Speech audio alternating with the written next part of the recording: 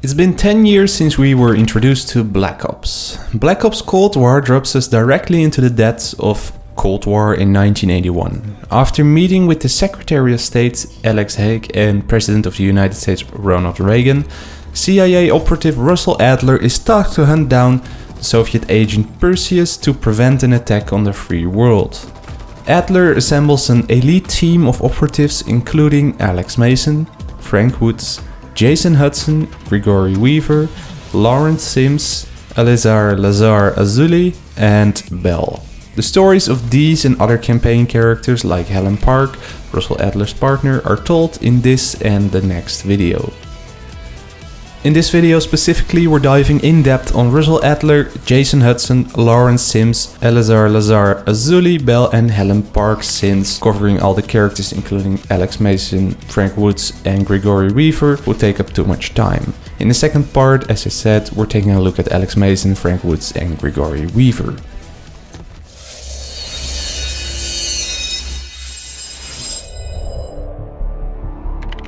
(1943). Detailed information from the Manhattan Project was stolen from Los Alamos by the Russian spy known as Perseus. 1968, Vietnam War. Viet Cong soldiers orchestrated by Perseus attempted to steal an American-made nuclear bomb from a U.S. firebase. 5 days ago, while on a mission, we acquired intel that Perseus is in play again and planning an attack on the West. Perseus. The CIA's analysts consider him to be the single largest threat to the free world. Mr. Hudson, we're all aware of Perseus.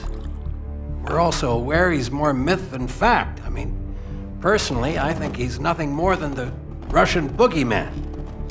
General Haig, allow me to introduce the man best suited to respond to that. CIA clandestine special officer Russel Adler. He's one of the few people who even come close to capturing Perseus. Mr. Adler, why should we take this Perseus threat seriously? You don't have to, sir. Yeah, but then a lot of innocent people are gonna die. Why do you say that? Sir. Every time Perseus has come into play, it's shifted the balance of the Cold War. After 13 years of silence, if he's active, something big is gonna happen. Something that will affect the free world.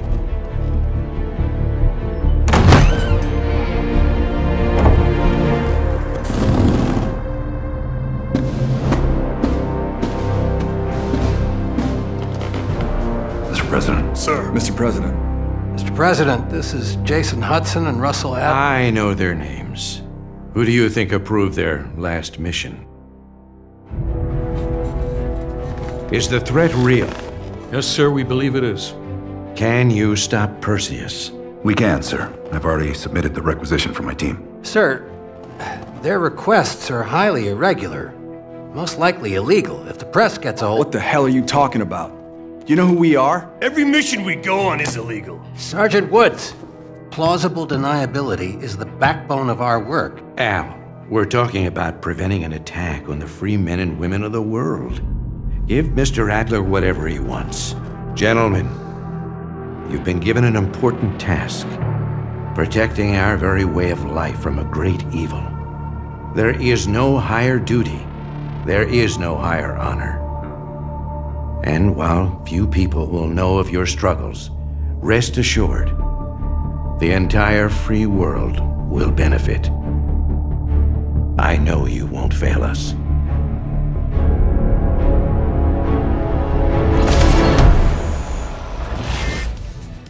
Born in 1937, Russel Adler has become a mystery even to those who have worked by his side for years. His history before joining the CIA in 1966 is known only to a few within Langley.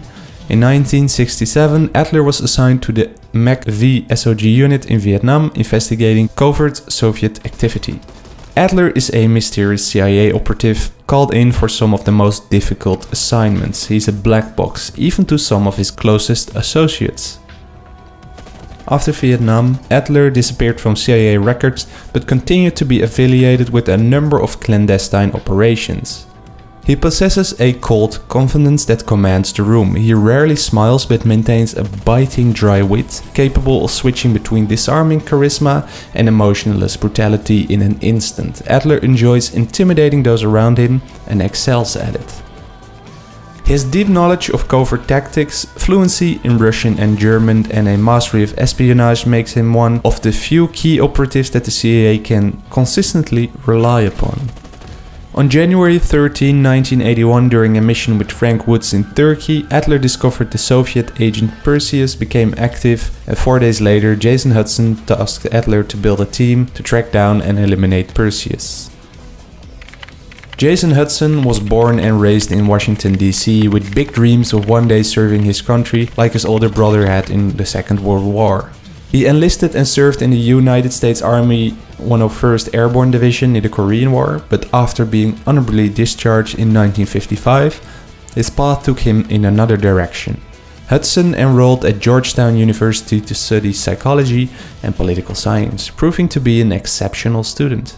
After graduating, he entered the CIA, where his intelligence and perseverance pushed him quickly up the ranks, leading to his selection for some of the most dangerous assignments imaginable. Though utterly loyal to the CIA, many questioned his personal allegiances as he pushed his associates to the brink so he could accomplish his own goals. How would this selective loyalty serve Mason and accomplish what needed to be done for what Hudson viewed as the greater good?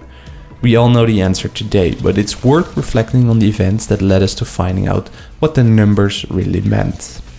On November 10, 1963, Hudson was entrusted with escorting Mason to the Pentagon to be briefed by the United States Secretary of Defense, Robert McNamara, before meeting with President John F. Kennedy.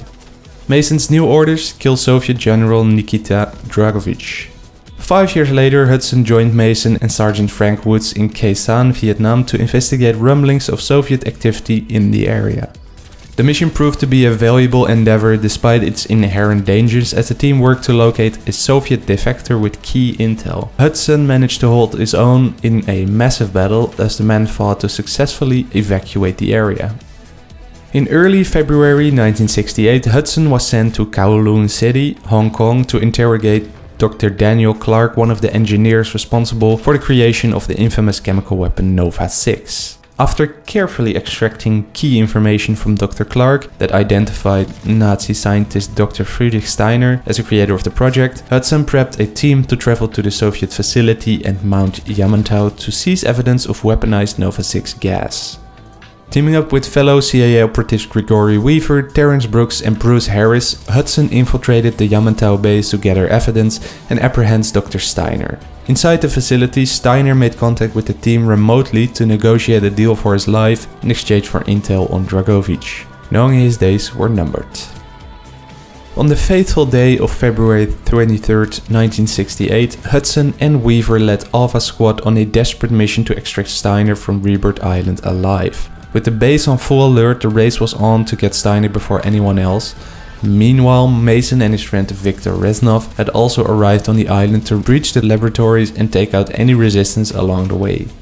After reaching Steiner ahead of Alpha Squad, Mason believed Reznov was responsible for confronting and killing Steiner in his laboratory, but Hudson and Weaver witnessed a different version of the truth.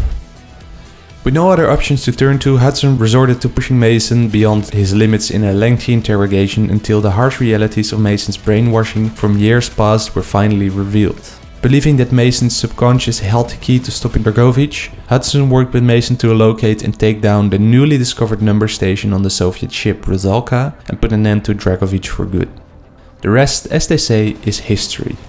Until now. On January 17, 1981, Hudson calls upon his old colleague Russel Adler to form an elite team of operatives in the pursuit of a dangerous Soviet agent. Although he doesn't fully trust him and disagrees with some of his more unconventional methods, Hudson knows that if anyone has the personal motivation to see this task through to its conclusion, it's Adler. Born in 1948, Aleazar was the second child to professors of political science at the American University of Washington, D.C.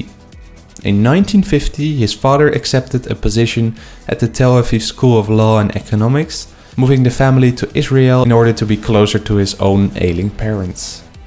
As a teenager, Azoulay stood out for his athleticism and strength, excelling on every team he was a member of.